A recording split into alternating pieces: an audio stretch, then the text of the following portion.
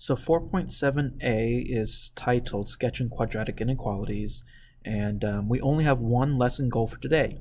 Well, that's basically the title. By the end of this lesson, we should be able to sketch any quadratic inequality I give you. Now, the last time we did sketching inequalities, it was in Unit 2, I want to say. Unit 2, yes, when we did lines. And we did linear inequalities. And there were some basic ideas about two-dimensional inequalities that we covered in that unit. So let's refresh our memories. Number one, there are two types of boundary lines.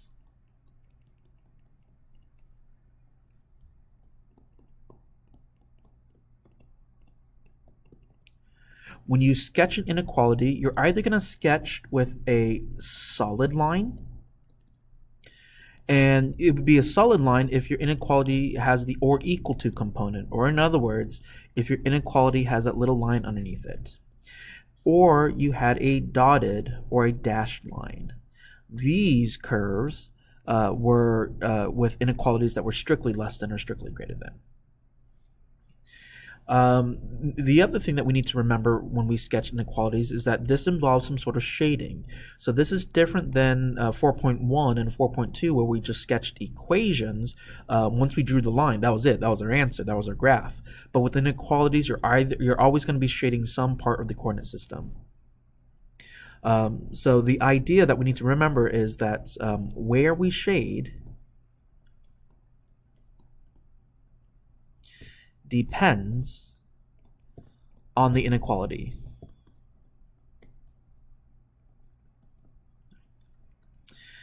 We shade above the curve if we have a greater than symbol, right? Either greater than or less than, or greater than or equal to, or strictly greater than, doesn't matter. And we shade below the curve if the inequality is the other way. That's basically it. This lesson is really a culmination of all the things we've learned in the past. We have to remember how to sketch quadratics in general. That was 4.1 and 4.2, I believe. And then we have to remember these little tidbits about inequalities. The quadratic inequalities I'm going to give you I'm just going to only give you two forms, the standard form and the vertex form. So let's just do a couple of examples of each. Suppose I ask you to sketch f of x equals, or rather f of x is greater than, because it's inequality, f of x is greater than negative 2x squares plus 12x's minus 14. Right? So we have to remember how to sketch in standard form. Now in standard form, or in general, sketching requires a table of values, an xy table, and I always tell you guys to start the vertex. So the first thing I'm going to do is find the x-coordinate of the vertex, which can always be found with the formula negative b over 2a. So in this particular example, we have negative 12 over 2 times negative 2, which gives us a negative 12 over negative 4, which is a positive 3. So I know that when I start my xy table, I'm going to start at a 3, and then I'm going to choose x values that are close to 3, say 4 and 5. So then all I have to do is take these values and plug them into the original function, right? So I'm going to fast forward through this, but all it is just plug and chug. So if you plug in a 3, you're going to get a 4. If you plug in a 4, you're going to get a 2. If you plug in a 5, you're going to get a, what's that? Negative 50, 60. So that's 10, so negative 4. Okay. So then all you got to do is plot it now, right? So this should be like a redo, a rehash of 4.1. So again, if you don't know how to sketch quadratics or if you forgot, I suggest we review that lesson here. So let's go ahead and plot these points.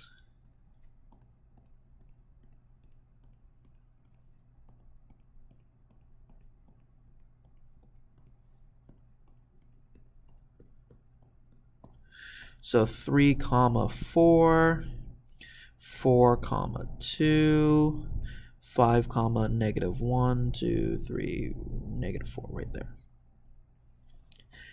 Now the idea again, through the vertex, there's this imaginary axis of symmetry, this mirror.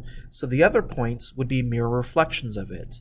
So I would have from this guy a mirror reflection point here, and from this guy a mirror reflection from there. I'm going to go ahead and erase all my helper lines. Oops, I don't want to do that. There you go. Let's erase the asymptotes. So this point here. Okay. And then you connect the dots. But remember, this is an inequality, so we have two types of lines, solids or dashed. Since the inequality is strictly greater than, it's going to be a dashed or a dotted line. So when you connect the dots, just make it very obvious to me that it's dotted. So that's one difference with inequalities. The other difference is shading. And all it is just where what is the inequality. So I hope we can read that the inequality says greater than. So when y values are greater than, they go up. So it's as if you put your pencil anywhere on the function. So I'm going to put my pencil here. It's this highlight here. And then all I'm going to do is shade up. Anywhere on the graph, just go straight up. That, hopefully you can see, that tells us that we need to shade on the outside of the function. So there is our answer, right? All of this guy here is the solution set of this inequality. Obviously, you'll do it a lot cleaner and nicer than I am. I'm just scribbling for the sake of time. But there we go. That's it. That's really doesn't get any more complicated than that. It's just merging two ideas together. Can you sketch quadratics? And then can you remember your shading rules? Let's just do one more example of standard form. I'll do this a lot faster than the first example because, again, you should be getting the hang of it. Suppose I ask you to sketch f of x is less than or equal to 2x squares minus 4x minus 2. So I see it's in standard form. So the first thing I need to find is the x-coordinate of the vertex, which is at negative b over 2a. So negative 4 over 2 times 2 gives me a 1. So when I make my xy table, I'm going to start at 1 and just plug in numbers that are close to it, say 2 and 3. Go ahead and just plug the x values into the function. I'm going to fast forward through it because, again, it's just plug and chug. If I were to plug in a 1, I'm going to get a negative 4. If I plug in a 2, I'm going to get a negative 2. If I plug in a 3, I'm going to get a 4 here. So then I go ahead and plot them on a coordinate system.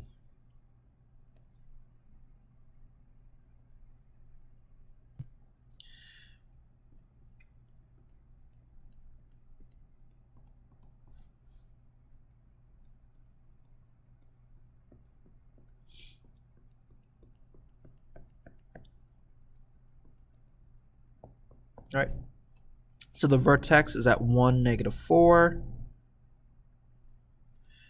Next point's 2, negative 2, 3, 4. Of course, you got to mirror image the points, so I'll go ahead and mirror image this point, mirror image that point. What type of line do I have? The inequality is or equals to, so it'll be a solid line. So just connect the dots with a solid line, make a little curve here. And where am I going to shade? Since the inequality says less than, that means at any point on the graph, let's say this point here, since it's less than, I go straight down, straight down, straight down, straight down, straight down. Hopefully you can see that we're supposed to shade the outside of the parabola. There you go.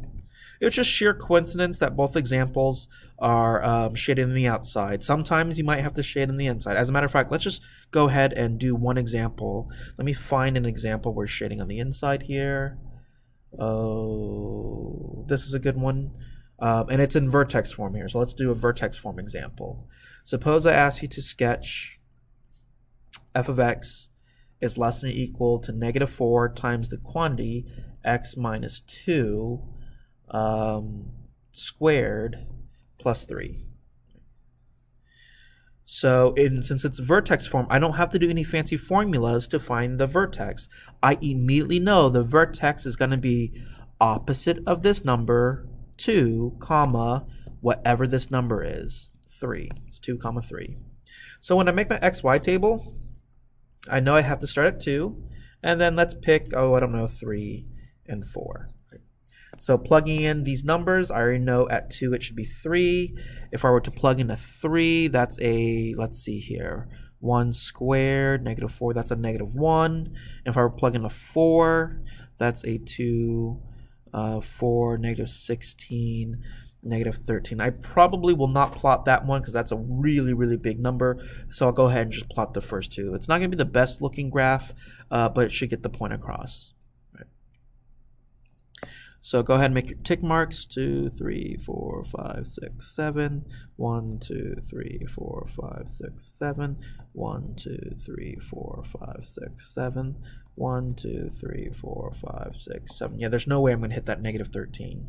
So the vertex is at 2, 3, 3, negative 1. Right. So in this case, I mean, it's a pretty wimpy graph, but this right here is the only point I can mirror image. So it's going to be over here. Look at the inequality. Since it's or equals to, it's going to be a solid line. So I'm going to do a solid line here, solid line there. And since it is a less than, that means that wherever point I pick, I go straight down. So if I pick this point, you go straight down. Pick this point, go straight down. Pick this point, straight down, straight down. I hope everyone can see that I'm supposed to shade on the inside. So that would be the graph of that inequality. So 4.7a, very, very simple, I hope, idea. You only have one lesson objective, and that is, given a quadratic inequality, can you sketch it? You need to know how to sketch quadratic equations to begin with, and you need to remember these inequality rules. So good luck, give it a shot, and ask me questions if you have any.